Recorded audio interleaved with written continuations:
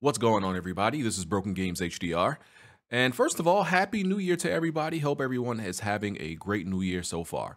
So to kick off this new year, I'm going to start off by talking about and giving my impressions of this game called Ready or Not. I've been very pleased with this game. I've been having a lot of fun with it, and I'm going to tell all of you all about it. So Ready or Not is a realistic tactical PvE first-person shooting game where you are essentially on a SWAT team that executes missions such as bomb defusals, taking care of active shooters, dispatching hostiles, and saving hostages. And there are a bunch of different difficulties for you to tackle these missions, right? Currently, the video that you're going to see, and most of my experience comes from playing this game on normal, which is actually very difficult because this is still a realistic SWAT game, so you're not going to be taking a whole bunch of bullets. You're not a bullet sponge. You will die very quickly, right? And I'll show you some examples of that, right? But there's different difficulties. I've mainly played on normal with the people who I've played with because you have to unlock the other difficulties, and I believe it ranges from normal, hard, very hard, and insane. I can only imagine what insane is like because, like as I said, normal presents a very valid difficulty. So there is a PvP mode, but I believe it's currently in very early stages of development. But the base game is all about the PvE right now. I think the PvP could have, a lot of potential, but I think they should focus on building the base game because I think the foundation of what they have here could be something special. Normally, I'm not the biggest fan of co-op. Normally I don't like getting in a game with other people and just taking on AI. But this game has enough difficulty and enough challenges that I've really been enjoying it, right?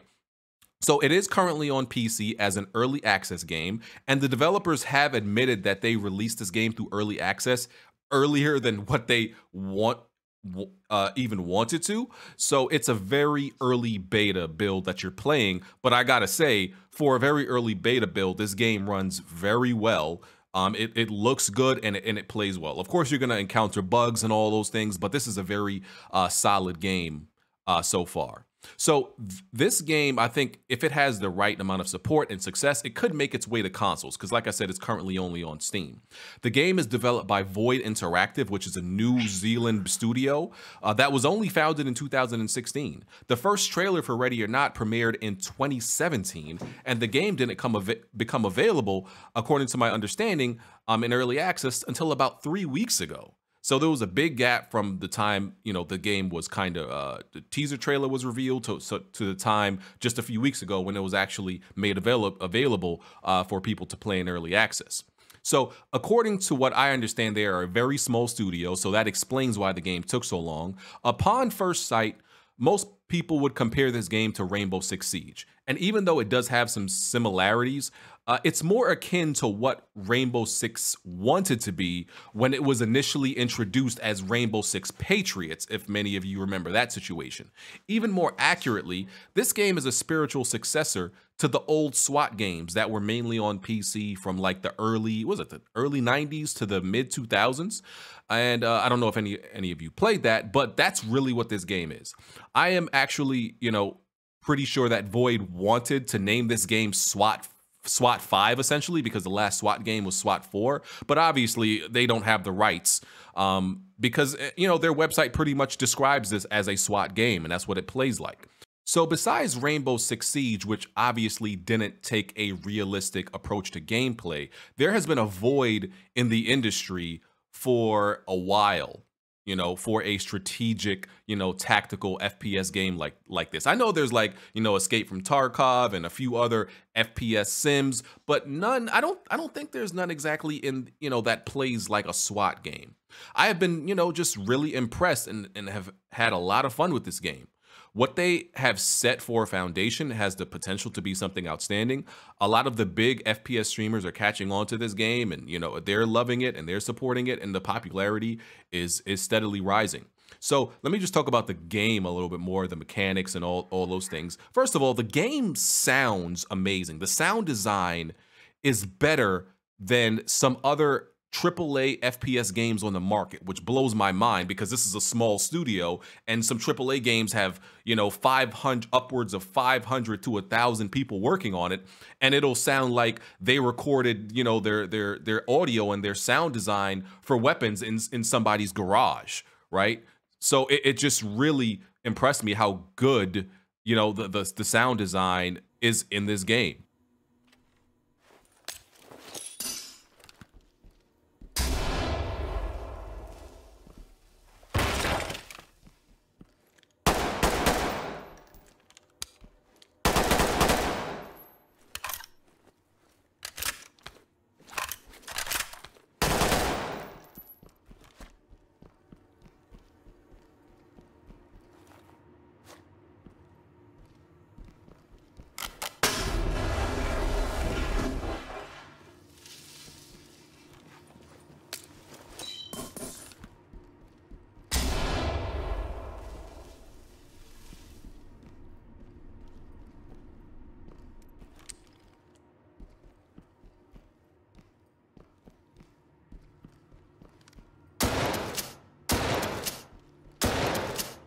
The game visually looks good, it's satisfactory, and it seems to be, for the most part, well optimized. You will get into some situations where your frame rate may drop to like 60, which is, if your frame rate drops to 60, that's not the worst of your problems. It may drop to 60, but for the most part, it seems to be well optimized. But like when if I play at 1440p, I'm easily, above 120 frames. You don't need any crazy PC to play this. It has DLSS and resolution scaling, as you can see in the options here. So let's talk about when you're in game. So you start out in the SWAT headquarters, the lobby, the briefing room. There's a training room where you could, use all of your weapons and utilities and tools. You can change your weapon loadout and your customization and customize your weapon. There's character customization, which obviously all of this is limited because it's early access. Like I said, keep that in mind. So your choices for all these things are limited. And this is also where you select the mission you're going to go on. So understanding the basic mechanics and how this game works is important, because if you play this like any other average FPS, you will die, and you will die quickly. You have to have fucking good awareness for this game. I know. That's why I was like, oh crap, I'm stumbling over. Oh my god. Damn. Oh, shit. Damn, this nigga died right in front of me. Oh my god, I'm scared. I'm hot. This is a game where you have to be smart and use real tactical close quarters combat methods when engaging the level. You can play solo and have AI teammates, but you don't want to do that. Trust me, you want to play this with friends and you want to be able to communicate, and you can have up to a squad of 5 total people, including yourself.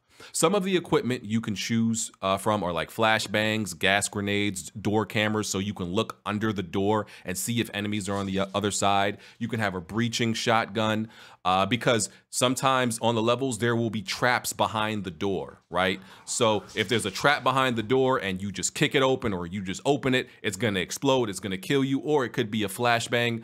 It could be a flashbang trap, so you can't just run through doors all willy-nilly.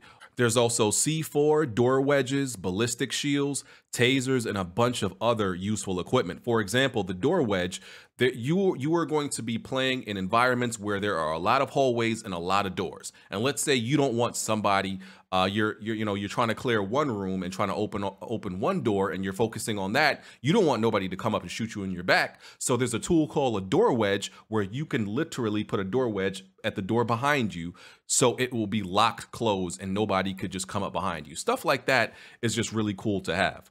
So being that this game is going for a realistic approach, you will notice that the HUD is very minimal. There is nothing telling you how many bullets you have left in your magazine. You have to manually check by holding the R button. Obviously, I'm talking about mouse and keyboard. And it will show you how many bullets are in each mag. So there will be a HUD that comes up and shows you how many bullets you have in each mag, but there's nothing on screen constantly. And this game will not automatically reload for you. So if you forget to check your magazines, then that's on you, right? That's completely on you. The game will not reload for if you try to shoot. It's happened to me multiple times where I've tried to take down an enemy and my gun wasn't shooting, and it was because I forgot to change my mag. Well, Skyline, don't you have it? I feel like there haven't been any traps on this. There's a guy in there. There's a guy in there. Careful, BT. Oh, I need to check my mag. Oh, it's empty. Oh, hold on. Man, bro, if you don't quick mag, bro, you're the one in the doorway, BG. Shut up! Shut up! If you're gonna check your mag, walk backwards. Shut up. Man. He said, let me check my mag. What if he pulled up and blasted you in the head? Well, bro? he didn't. He couldn't do anything. I think he's outside. He's down. Good job. Get on the ground now. Of course, there is a leaning function, so you can look around corners without revealing too much of your body. The walk speed is pretty slow, so that's something a little bit weird for people to get used to. There is no sprint option. So when going through each level, right, you will be dealing with civilians, which means you can't just shoot at every target you see. This game will penalize you if you don't act like a SWAT officer, essentially, right? So if you harm a target, you're gonna like lose points for that. You can even fail a mission if you just shoot a bunch of civilians, or you could fail that part of your mission. It won't necessarily restart you unless that was like the core part of your mission, I believe. But that could be one of your objectives that you fail. So there will be long hallways and a lot of doors, and you have no idea what's behind them. As I said, sometimes it could be explosive traps or flashbang traps. Sometimes enemies could shoot through door. There could be a dude on the other side with a shotgun. He might shoot through the door before you even open it. That's possible. I've seen that, right? So that's where once again, the breaching shotgun or the peek mechanic comes in handy, because you can peek through the crack of the door and you may be able to see the trap and defuse it before completely opening the door. Hostages and enemies aren't just standing around, right? They will move around the level. They will try to flank you. So these aren't just like static positions that the enemies and hostages are in. The location of enemies and hostages are also randomized each time you play a level. So each time you play a level, it's not exactly the same. Things are randomized. The level design is the same. This isn't RNG or anything, but where everything is placed, everybody is placed, is very different, and what equipment they have may be different, and the traps and all of that is randomized. So, you know, and sometimes you won't be able to tell if somebody is a civilian at first, right? Some hostiles look like civilians, and some civilians look like hostiles. The main way to tell them apart is obviously is if they have a gun, which is not always easy to tell at first, right? A lot of the levels on this game are very dark, so it would be best to choose either night vision goggles or the flashlight underbarrel attachment for your gun. And what's interesting about this game is, you may have noticed when I was in the options, there is no option to adjust your brightness, which is an intentional decision by the developer, because if you could just abuse the settings in the brightness, then you would have no use for equipment. You wouldn't need to use the night vision goggles. You wouldn't need to use a flashlight, and those things would just be useless. And I found this decision strange at first, but it actually makes the game way better, that it forces you to use those tools, and it's also better for the atmosphere. Some hostiles will act as like they're just giving up. They'll put their hands up, or they'll maybe kneel down, I think I've seen, and then they'll pull a gun out after faking that they're giving up. So you have to be careful. Usually if you're restraining a target, you have to have somebody watching your back, because somebody could, you know, try to shoot you from another angle. The same person you're detaining could possibly try to pull out a gun on you. So you have to be very aware of that. Things are not always, you know, as they seem. That's what makes this game very tense, you know, very, very exciting. When engaging with civilians, you must issue a command to get them down, put their hands up, and you must arrest and report them.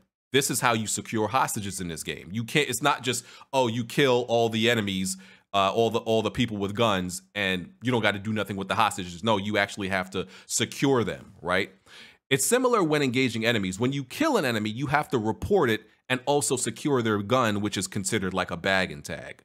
So this I think I've explained a lot of the basics of this game and a lot of things you really need to know. The game isn't overly complex as I would consider some other FPS sims. Shooting is pretty straightforward. I wouldn't say there's like too tall of a learning curve. I feel like I've been playing this game a week, and I completely understand all the tools and most things about the game. And I just love the tactical element. I love that that it requires communication and coordination with your teammates, and you have all this equipment to engage in the levels. The game is currently $40 on Steam, but I personally think it's been worth it. I've been having a blast. Void Interactive announced a January update that's coming with new weapons, equipment, and miscellaneous other improvements.